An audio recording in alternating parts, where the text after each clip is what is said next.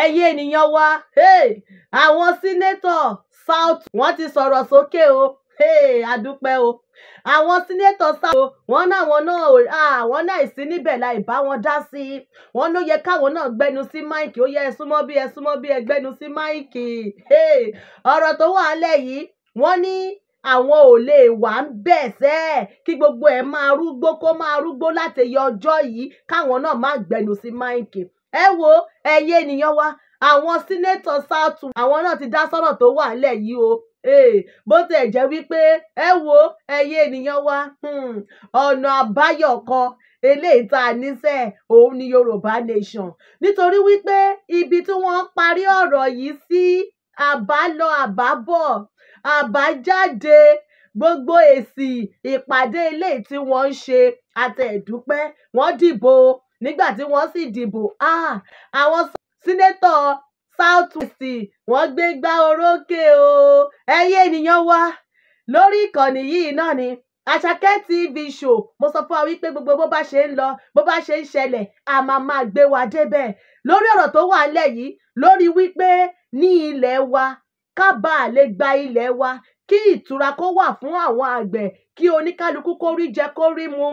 Lórí gbogbo ìpàdé eléyìí tí wọ́n ń ṣe wípé ogun wípé kí ẹran máa rìn kiri ìgboro ó gbọ́dọ̀ dópin, wípé kí ẹran máa jẹ oko ó gbọ́dọ̀ dópin.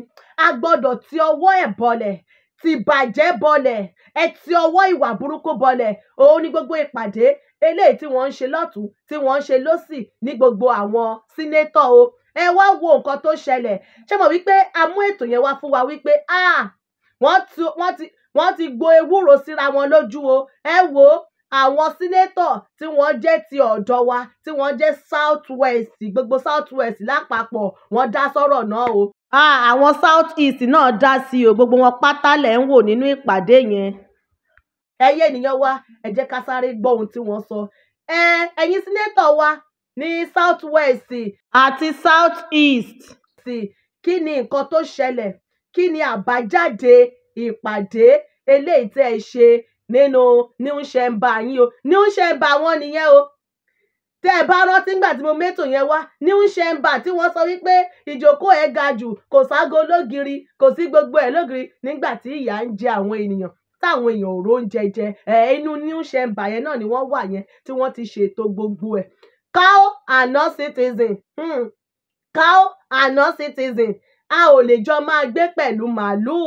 A ò lè jọ máa mu pẹ̀lú màálùú. A ò lè wà nínú ìlú wa ká má ní àlàáfíà. Gbogbo àwọn nǹkan wọ̀nyí ó gbọ́dọ̀ dópin.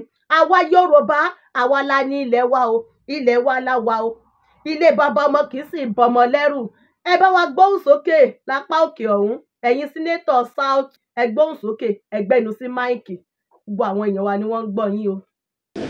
The menace of farmers and herders crisis can easily be cured through a legislative therapy banning open grazing in Nigeria. My dear colleagues, historically, farmers-herders conflicts date back to pre-colonial times. However, these violent conflicts have become more severe, intense, and frequent in recent decades due to a number of factors, which include, but not limited to, the following. Reports have it that since 2016, more than 4,000 lives have been lost as a result of farmers-herders conflicts. Also, over 5 million people have been displaced. The effect of herders-farmers conflicts and its implication on food security in Nigeria is already staring us in the face as a result of high cost of food items, which is almost becoming out of the reach of the common man. Whereas other countries with huge farmers and herders populations, including Mauritania, Mali, Burkina Faso, and Niger, have passed pastoral laws and codes which have helped to mitigate the incidence of clashes between sedentary farmers and nomadic herders. This situation is unfortunately treated with kid gloves in Nigeria. herder-farmer clash, destruction of plants and all that by those. And indeed, that has also led to the invasion of Nigeria by those who call themselves herders but are not Nigerian citizens. Just 2 weeks ago, I was at home in my own local government in Obingwa, far down in the southern part of Nigeria in Abia State. Some women came to me and said that the herders were bringing their cows to finish up all their planted, and that there's nothing they can do. That even when they come there, they will threaten them that they are going to kill and maim, and there's nothing they can do about it. They wanted for me to do something about it. So I had to go to the local government chairman and said, let's go and see the DPO and let us, and they had to go to plead with those herders. That is the extent to which this has reached. Everyone in Nigeria, if you go from the west to the coast, all the way up to the middle belt, and you go up to the north, farmers are under threat. And what it has led to is the food crisis that we have today. And now, no cattle routes. The cattle, they are all over the place. You will even see them on Abuja Street. You see them all over the place. They enter people's land, farmland, and causing problems all over the country. This bill must be allowed to have its place. We are going to consider this bill appropriately. It's not, all states must be ready to have cattle ranch. You know, the last government, they set up something that they called Rugard, and they gave, some states said they wouldn't go with it, and they rejected it. But when this bill is passed into law, by the time we are doing the public hearings, sir, we are going to invite stakeholders all over the country to ensure that we treat this issue as a national problem. So that's all these killings going on all over the place in the name of cattle ranching, in the name of kidnapping. We are going to find a solution to it. We cannot continue like this. This is a responsible government. This government has started well. Previous government, they've not been able to find solution to it. I believe the leadership of National Assembly, headed by you, and the leadership of this country, headed by Asiwaju Bola Ahmed Tinubu, will find a solution to this problem. We are going to start with this bill, and we are going to pass it into law by God's grace. Thank you. But the major thing into the clause by clause consideration of the bill, that we must have a public hearing. We must bring in all the stakeholders, the Farmers Association, the Mitiala, and then we must bring in the state governments and all the stakeholders so that everybody will have a say. And we must have a holistic discussion on this. And then also, like Senator, the Civil Senator Baribe pointed out, if there is need to tinker with the Constitution in terms of the Land Use Act, which is in the Constitution, to enable us create a clause that will allow easy access to land for ranching, we should do so. And then we should also know that many people may not have money to go into ranching. And it's something that we should do gradually. But whatever it is, when we go into the major issue of discussing it at the public hearing, we'll get more information and get stakeholders' opinions. This is making a national law. It has to apply nationally. For instance, if you go between Umuahia and Enugu on that route, you will see a large population of pastoralists. They have a place there where people come to buy cows and all that. the meat is needed by the whole country.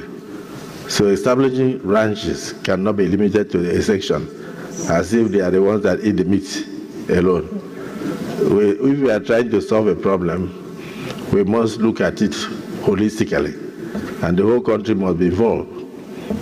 That is where we come in terms of lawmaking, so that we make it almost mandatory for every state to have one.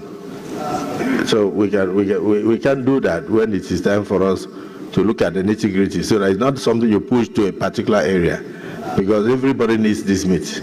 I want to employ all of us to be very circumspect in our attitude to this lead debate, because the issue of ranching, cattle routes, and the rest of them have been in the front burner of national discourse in this country. Mr. President, I want to say here that the Constitution is not only made for one person, and that in contributing to debates of this nature, we must put national interest in focus. What we are witnessing here in the second reading of this bill is a fulfillment of one of the procedural requirements of lawmaking.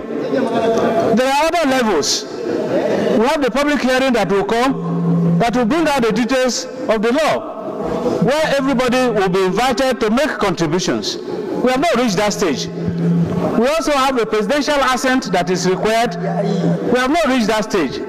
So I think that having agreed that this bill is very important and germane to our national situation now, I think that even those who are complaining about certain sections of the lead debate concede that they are not opposed to the bill.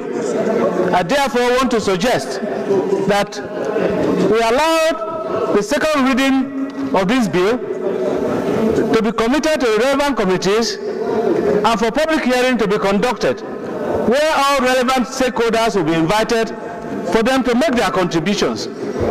At the end of the day, we'll get a bill that will make a law that will be acceptable to all Nigerians. I so submit, Mr. President. Yes, Mr. President. I think that's because it was the resolution of this same Senate that national dialogue. Yes, sir. National dialogue. This same Senate had already approved a national dialogue. Yes, sir. On this matter. Yes, sir. Well, the distinguished senators, you can see so many hands up. We will not be able to solve the problem of farmers' herders clashes by speaking too much. Deputy Senate President, you have information? That one of us here brought this bill. Senator Sam is a very eloquent speaker and someone I admire so much. But you cannot be perfect in everything. Obviously, there's a snag in this bill. There's a problem in this bill. And because you really cannot stop anyone, any Nigerian, from living in any area that he so wishes. The relevant section of the Constitution has been read. I saw something just a few days ago. Senator Natasha paid a visit to a Fulani settlement in our senatorial zone. Those people do not have any home except that place. They've been there for so long. They've been part and parcel of that society. Now to tell them to move to their state of origin. Where is their state of origin? Where is their state of origin? Now, for us as political leaders, the political class, I would like you to look at that. Who is the current senator of FCT? She is a Yoruba native. She's a Yoruba person, but she has won election here in FCT. Nobody told her to go back to her state. I, for one, I won my election in Tarauni constituency, my first election to come to the National Assembly in 1999, from Kano Central, but I'm from Kano North. Nobody told me to go back to Kano North. So why do you now tell herders to go back to their states of origin? Is that what the bill says? Excuse me. That's what he says. Now read. Excuse me. Read the portion that says. The bill proposes that ranches be established in the pastoralist state of origin without forcing it upon other states or communities that do not have pastoralists as citizens. Okay. This is what it's saying. Noted. Now, please, my friend Zam, understand that this is not in consonance with our constitution. Your bill is good. I like this bill, but this aspect should be removed. We should remove it, or we should. I advise him, my friend. I said it's now for him to step it down. I advise my friend Senator Zam to step this bill down for more consultation, for better, drafting, so that it will go in consonance with our constitution. But leaving it the way it is now, look, Mr. President, I'll tell you some of these Fulanis. If you ask them where they are of religion, they even forgot. They look at themselves as Nigerians. We should address the issue to reflect wherever someone is his place, and he can do his business there. So, Mr. President, I advise that this bill should be stepped down for further consultation. Distinguished Deputy Senator Zam. Okay, let me ask Senator Zam, in view of the controversy created by your bill, do you want to step this bill down? No. Do you want to step it down for further consultations? No.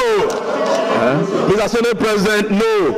Okay, no, that's fine. No. That's fine. You've answered. That's okay. Okay, sir.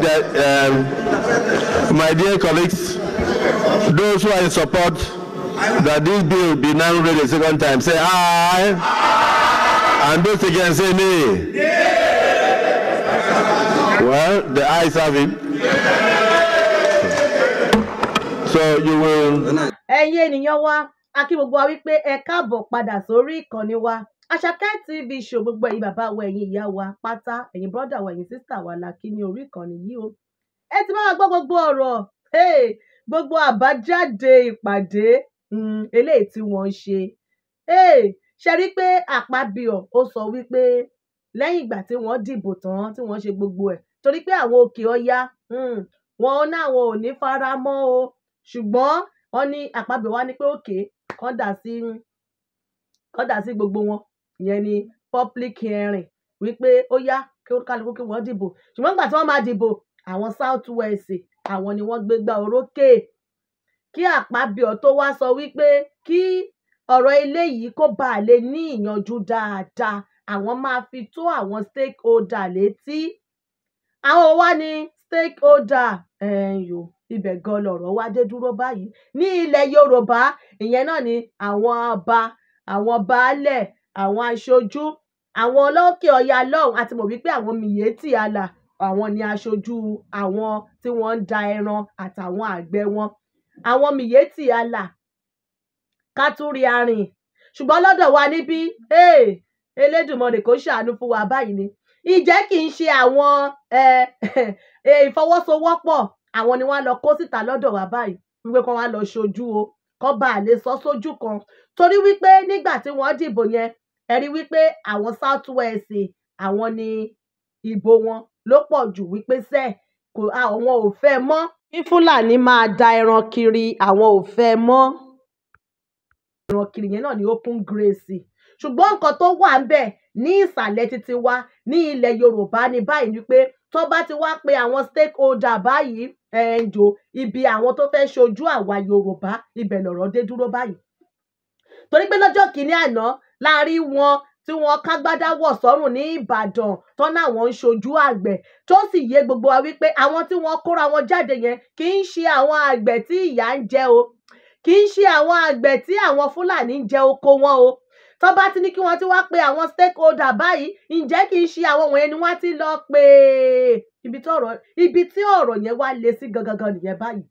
Ṣé ẹ ti wá rí wípé gbogbo ẹ̀ náà àti ìpàdé tí wọ́n ṣe àtàbájáde èsì ìpàdé àti eléyìí torí ó kù nìbọn ró ó sì kù ọjọ́ ó sì kù o kò ìtàn síbẹ̀ communication ni o wọ́n sì máa mú ọjọ́ o tó jẹ́ wípé gbogbo àwọn stakeholder àwọn mìyétì àlà wọ́n sì fẹ́ wá jókòó lórí ọ̀rọ̀ open grace torí pé àwọn tí wọ́n ṣojú wọn ní nọ́ọ̀tì lọ́hùn wọ́n fapá ń járí ni tí wọ́n sọ wípé o kí wọ́n jẹ́ kí wọ́n ṣe nǹkan tó máa favour everybody. Ẹ jọ̀ọ́ kí ni nǹkan tí wọ́n ṣe o nínú Nàìjíríà yẹn tó favour àwọn Fúlàní ìgbà tí wọ́n wá sọ wípé open grace báyìí wípé wọn ò fẹ́ kẹ́nikẹ́ni kó da ẹran kiri mọ́ òun ni wọ́n torí takú ti Àpábíọ̀ lọ́rùn wípé rárá sẹ́ẹ̀ wọ́n ti dìbò náà still náà wọ́n ti ń sọ wípé kí Àpábíọ̀ kó ro dáadáa o wípé nǹkan tó máa wá dá wàhálà sílẹ̀ tó máa favour àwọn kan tó ní favour àwọn kan àwọn ò wá ní ọba ni wọ́n dá dídá ẹran dúró àwọn wo ni kò ní favour ṣe pé àwọn náà ni wọn ò dẹ̀ kí ń fẹ́ wípé ní tí wọ́n bá fẹ́ ṣe nínú Nàìjíríà yẹn wọn ò kí ń fẹ́ gbà wípé nǹkan tó ní favour àwọn wọn ò kí ń fẹ́ o eléyìí tí wọ́n sọ wípé wọ́n sì fẹ́ fi tó àwọn stakeholder létí yìí náà ibẹ̀ gan lọ̀rọ̀ dé dúró báyìí ní ilẹ̀ Yorùbá. Ìdí tá a fi ń sọ fún wa nìyẹn wípé àti àìsí àbájáde ìpàdé o àti gbogbo eléyìí tí wọ́n fẹ́ ṣe o àti eléyìí tó kù síwájú tí wọ́n sì fẹ́ fi tó àwọn stakeholder létí àwa Yorùbá orílẹ̀-èdè Yorùbá ni no going back ni tó gbogbo eléyìí tí wọ́n sọ yìí àwọn tí wọ́n ní wọ́n kún ṣojú wa náà níbẹ̀ ṣe bẹ́ẹ̀ gbọ́ nǹkan tí wọ́n sọ ẹgbọ́n kan tí arákùnrin yẹn sọ Àbárìbè ìyẹn ni sínétọ̀ wọn láti Abia State ó ní inú ilé òun lòún kàn déédéé wà lọ́jọ́ kan ó ní ṣàdédé ni àwọn ará àdúgbò wá bá òun o wípé àwọn Fúlàní ni o wọ́n ti dé o òun wá ní kò sí wàhálà ẹ dúró kóun tẹ̀lé yín ó ní bóun ṣe tẹ̀lé wọn òun kó wọn lọ sọ́dọ̀ àwọn local government chairman ó ní ibi tí ọ̀rọ̀ yìí ti gbà sùn nìyẹn o ìgbà tóun dé ọ̀dọ̀ àwọn local government chairman àwọn local government chairman àwọn gba ọ̀dọ̀ àwọn ọlọ́pàá lọ ó ní ojú òun báyìí ni àwọn ọlọ́pàá ti ń bẹ àwọn Fúlàní àwọn èèyàn wá bá òun wípé nǹkan tó ń ṣẹlẹ̀ yìí sẹ́ àwọn ò lè faradà mọ́ wọ́n ti jẹ oko àwọn òrókó lọ ebi ń pa àwọn ó ní wọ́n wọlé òun wá bá òun ní sínétọ̀ yẹn l'Abia State ó ní àwọn ará àdúgbò wá bá òun ní òun tẹ̀lé wọn lọ́dọ̀ local government chairman from ọ̀dà local government chairman àwọn gbọ́dọ̀ ọlọ́pàá lọ ó lójú òun làwọn ọlọ́pàá ni wọ́n ń bẹ àwọn Fúlàní ó sọ ọ̀rọ̀ yẹn tẹ́ bá gbọ́ arákùnrin yẹn ló dé fìlà pupa yẹn ó sọ̀rọ̀ yẹn nínú áùsì yẹn bẹ̀ yẹn Àbárìbè ṣé ẹ ti rí bẹ́ẹ̀ yẹn ó ní nípa bẹ́ẹ̀ ní kán wá nǹkan ṣe sí o ọ̀rọ̀ tó wà ńlẹ̀ yìí ìdí tá a fi ń sọ nìyẹn wípé àwa Yorùbá àwọn lọ́balọ́ba wa àwọn àgbààgbà wa ǹjẹ́ tó bẹ́ẹ̀ pé àwọn àgbààgbà wa ṣe ẹ̀tọ́ tàbí àwọn lọ́balọ́ba wa ni eléyìí tí wọ́n fi kó àwọn ìfọwọ́sowọ́pọ̀ lọ́jọ́ kìíní àná ṣé ẹ ti rí nǹkan tá à ń sọ nìyẹn wípé ilẹ̀ Yorùbá àfi ká gbára wa nítorí pé stakeholder tí wọ́n náà fi tó létí yìí náà tó bá padà wá kó wọn jọ tó bá jẹ́ wípé àwọn tó jẹ́ àgbẹ̀ gidi àwọn tó jẹ́ wípé àwọn ni ìyà ń jẹ àwọn ni wọ́n ń jẹ oko wọn àwọn ni wọ́n fojú rí oríṣiríṣi tí Fúlàní ń ṣe fún wọn àwọn ni wọ́n ń la oríṣiríṣi ìṣòro kọjá lọ́dọ̀ àwọn Fúlàní àwọn ni wọ́n lọ pè ní ọ̀rọ̀ yìí ò bá tẹ̀ tí ṣe ń sọ báyìí ṣùgbọ́n nílẹ̀ Yorùbá àwọn tí wọ́n kóra wọn jọ lọ́jọ́ sí báyìí tó bá ní kán wá present àwọn aṣojú àgbẹ̀ báyìí ṣe mọ̀ wípé àwọn yẹn ẹ má jẹ́ ká gbàgbé ṣe mọ̀ wípé àwọn yẹn ni wọ́n lọ pè tó jẹ́ pé àwọn wọ̀nyí kì í ṣe àwọn ní àgbẹ̀ o ọ̀tọ̀ làwọn àgbẹ̀ o ọ̀tọ̀ làwọn tí wọ́n máa kó jáde ibi títọ̀rọ̀ àwa Yorùbá kù sí nìyẹn báyìí ìdí tá a fi ń sọ nìyẹn wípé gbogbo ọ̀rọ̀ tó wà ńlẹ̀ yìí wọ́n pe stakeholder o wọ́n pe baálẹ̀ o wọ́n pe ọba o àtàwọn tí wọ́n sọ pé àwọn ṣojú àgbẹ̀ o wá bá ń bárí ẹ̀ ní wípé gbogbo ọ̀rọ̀ tó wà ńlẹ̀ yìí ojú ìṣòro wa yìí tó jẹ́ wípé nǹkan tá a lè ṣe tá a fi lè la gbogbo àwọn nǹkan wọ̀nyí kọjá tó ò ní fi ṣẹlẹ̀ mọ́ tí ẹlẹ́ran apẹ́ran ẹ̀ kúrò ní ilẹ̀ Yorùbá kólúkálukú gbalé fáadà ẹ̀ lọ òun ni ká dá dúró ká gba orílẹ̀-èdè wa òun nìkan lọ́nà àbáyọ torí pé ẹ̀yin ò lè fi ilẹ̀ titi yín sílẹ̀ kẹ́ wá sọ wípé ilẹ̀ onílẹ̀ ló kù tẹ́ ẹ fẹ́ máa wá jókòó sí kẹ́ máa wá jẹ gàba. Irú òfin burúkú wo nìyẹn? Ẹ fa ìwé òfin yẹn ya. Ìwé òfin yín yẹn, constitution yín yẹn, àtẹ́kọ́wásí yín yẹn kò sí ìwúlò tó fi wúlò fáwa Yorùbá. Protocol yín tẹ́lẹ̀ ní sínú ECOWAS yẹn kò favour wa o. Torí pé wọ́n sọ lọ sọ́bọ̀ báyìí àwọn ò bá lo constitution Nàìjíríà àwọn á gbé wọn travaye àwọn á wọnú Áfíríkà lọ àwọn á wọnú ECOWAS lọ wípé ó wà ń bẹ̀ wípé freedom of rìn kákàkiri freedom of rìn kákàkiri wà